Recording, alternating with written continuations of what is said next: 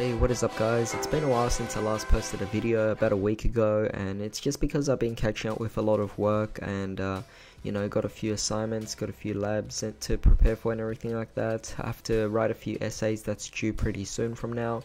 So because of that, I've been so busy that I couldn't really upload a video, couldn't really edit a video. I do have videos already recorded, I just have to actually get to editing them. So I do apologize for that, but next week I do have a few days off. So hopefully from there I can actually use that time to make a few videos as well as edit them and upload them. So do expect something next week, but not in the few days from now. That's where I will be at my most busiest. Hopefully I'll be able to upload 1 or 2 videos during that period of time.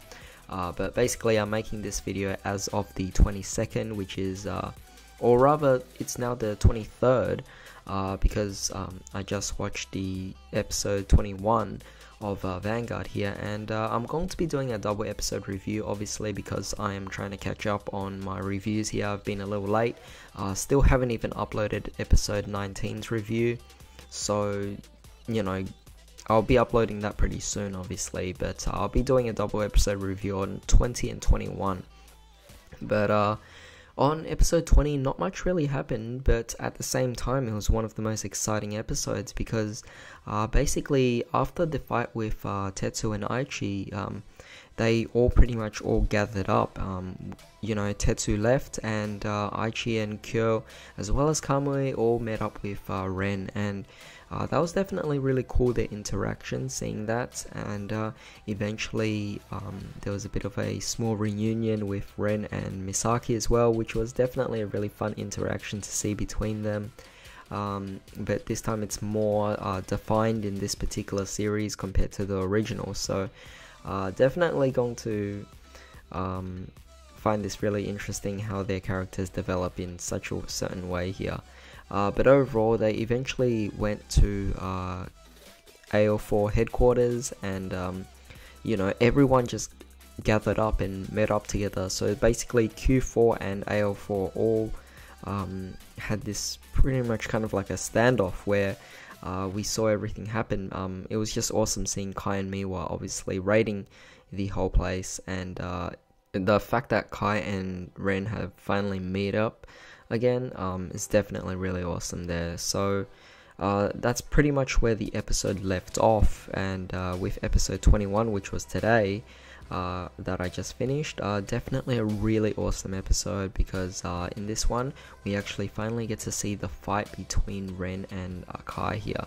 Very interesting with the whole dynamic between Ren, Kai and Aichi now, because obviously we're comparing it to the original series as a benchmark for this, and it's interesting in the fact that Kai is trying to force Aichi to quit the game rather than in the original one, where he's just so vague and just calling Aichi weak. So definitely a lot better for trying to find ways to protect Aichi from you know, getting influenced by Psyqualia here. But of course that's just a power that Kai doesn't know particularly much about, so you know, obviously from there it does create a different relationship between Kai and Aichi, but at the same time Ren's relationship with Kai is also really odd at this point as well. It's definitely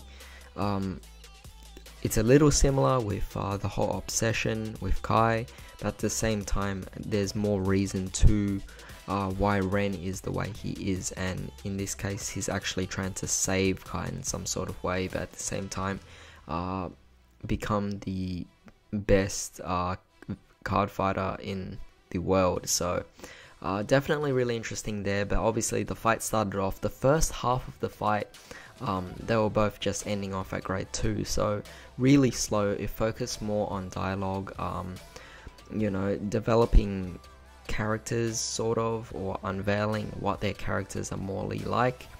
For example, we got to see a lot of Kai's past attitudes and past personalities, as well as seeing Ren actually hum. This was probably one of the most dramatic episodes ever in the entirety of like this series. but of course the acting was actually phenomenal in this one. I found it really amazing actually, because I actually started feeling chills when Ren started humming during the fight. So very powerful voices in this particular one, so I definitely got to give props to that. But overall, we left the episode off with Ren riding into Dark Dictator, so that's definitely really awesome to see. And I was really like expecting him to ride into Phantom Blaster Dragon, but overall at this point I have no idea how the series is gonna go at this point. Is this the point where, like, at this point my prediction is obviously Ren will beat Kai, and that'll be a little unfortunate there. But after this, what will happen? Like, will Aichi actually take on Ren right away, and will he actually win, bringing back Ren, or at least like opening his mind and making him aware that Psyqualia isn't the ultimate power? Or does Aichi perhaps need a little more development, because at this point he's still confused about Psyqualia, he still has no idea. He has no control, and Psyqualia hasn't fully manifested in Aichi yet. So at this point, we don't even know what's really going to happen. But yeah, there's only two ways that this will happen. Is either this will be close to the showdown or the end of this particular first season, or it will actually drag on a lot longer, and Ren will actually beat both Kai and Aichi, and this will become like some kind of big tournament or something like that. Or perhaps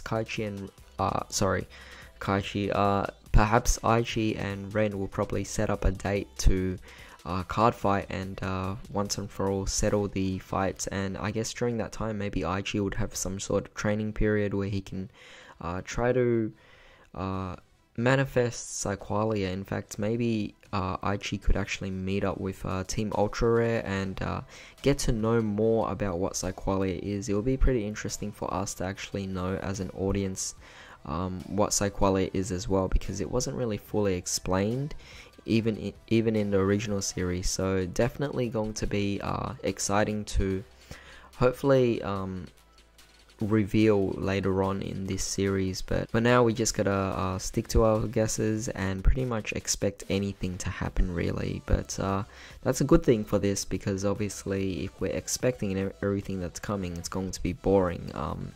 So yeah, tell me what you guys actually thought about this. This was really awesome. Is Phantom Blaster Dragon actually going to be revealed anytime soon?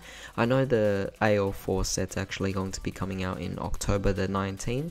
It will definitely be really cool to see Phantom Blaster Dragon reveal soon, so that'll be really awesome. But yeah, that's all I have to say about this, so hope you guys have a great day. I'll see you next time.